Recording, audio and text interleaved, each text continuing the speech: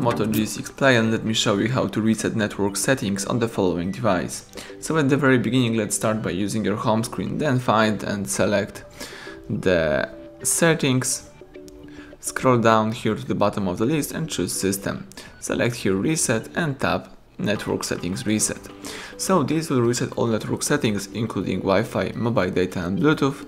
If you are aware of this, let's tap Reset Settings, and to begin the operation and restore all default network settings, let's tap Reset Settings. That's it, network settings have been reset, so everything went well. Thank you for watching, please subscribe our channel, leave thumbs up under the video.